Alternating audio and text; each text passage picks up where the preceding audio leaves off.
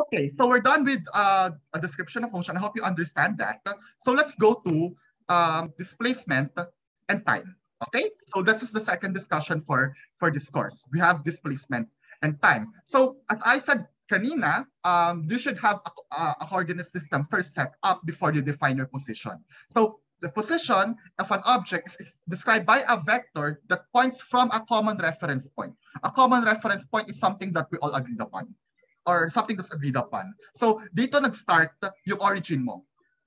And your origin is part of your coordinate system. Hence, this is consistent with our analysis that, hi Rene.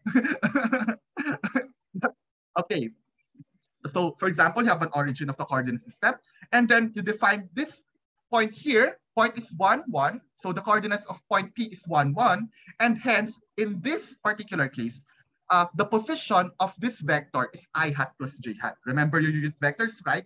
So I can define my unit vectors relative to point O, which is now defined to be my coordinate system, or the origin of my coordinate system. So yon. So say our location is again at point 1, 1. Then the vector, the position of this point P in this particular coordinate system is 1, is I hat plus j hat. Again, you define a vector from the origin towards this point. Okay, that's the position vector. Okay, so for 1D, medyo mas simple lang kasi kailangan mo lang isipin isang unit vector, which is I hat. But when you go to 2D and 3D after some time, maybe next week, then dun na lumalabas yung I hat and j hat components and possibly k hat component. Okay, is there any question? Are there any questions? May mga tanong ba? None. Okay, sige. Now, so of course, it's possible na yung particle, since we are dealing with motion of bodies, it's possible that the particle moves from one position to another. Diba? So in that case, if a particle moves from, let's say, point P1 to, say, point P2, like this in this diagram, in that case, the vector difference of the positions from P1 to P2 is what's known as your displacement. So the displacement of a vector is a vector that points from the object's initial position to its final position. That's delta x vector is x2 vector minus x1 vector. So for 1D, hindi ganun kahirap yung magnitude ng displacement vector. Basically, difference lang din siya ng mga lengths ng mga vectors for 1D. But for 2D and 3D, this becomes more different. Medyo mas nagiging slightly more complicated yung ating definition ng displacement. Okay? Questions. So, may tanong ba? So again, a displacement is that vector but points from initial position to some final position. Hindi usually involved ang origin sa displacement.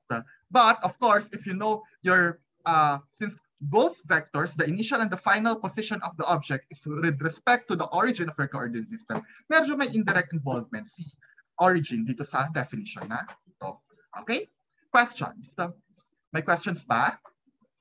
None so far. None. Okay. Again, as I said, these are all definitions. Alam niyo na to. Okay. So now, of course, you also have our notion of distance.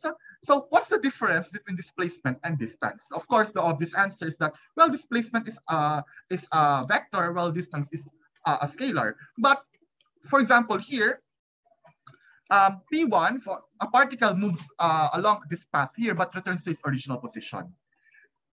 Since the displacement, why is the displacement 0 here? Obviously, because it returned to its original position. Therefore, by definition, since the initial and the final positions are the same, then the displacement vanishes. However, since we know that it already traveled along this curve here, we say that the distance traveled by this point, by this particle, is non-zero. Okay? And therefore, we can say that the distance is the total length of the path taken, which is a scalar, whereas a displacement only depends on the starting and final positions of the particle. So it doesn't matter how what path does the particle took, what the particle taken, the path taken by the particle doesn't it's not important. The only thing that's important here is the initial and the final positions of the particle. Okay? Again, distance is a scalar, displacement is a vector. Huwag kakalimutan yan. Okay? Questions? May tanong ba? May tanong ba rito? None so far. None, thank you. So, now, we're done with displacement and distance. So, let's go to time. So, alam nyo, to be honest, time is a really difficult topic to be defined. In fact, when you go to, for example, a dictionary, ang haba-haba ng entries ng time dyan. Ang dami pwedeng gamitin pang define ng time. So, instead of defining what time is, huwag na natin isipin yung sarili natin what time is exactly. We can only say that there's this thing called time interval, which specifies the initial and the final time where the motion is observed.